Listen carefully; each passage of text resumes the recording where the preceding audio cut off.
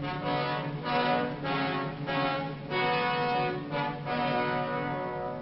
the Palace of Justice in Paris, the fourth of France's major treason trials open. Pierre Laval, 3 times Premier of France, is tried for his life.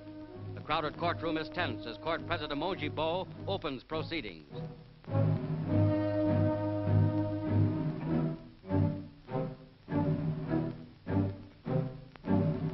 His attorneys argue for postponement of the trial.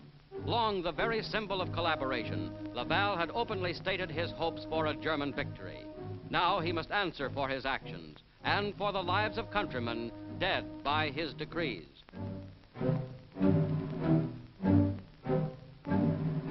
The trial's second day finds Laval less controlled.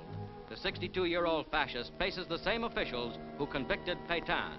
When his request for more time is denied, Laval drops his composure, hurls fiery insults at the court.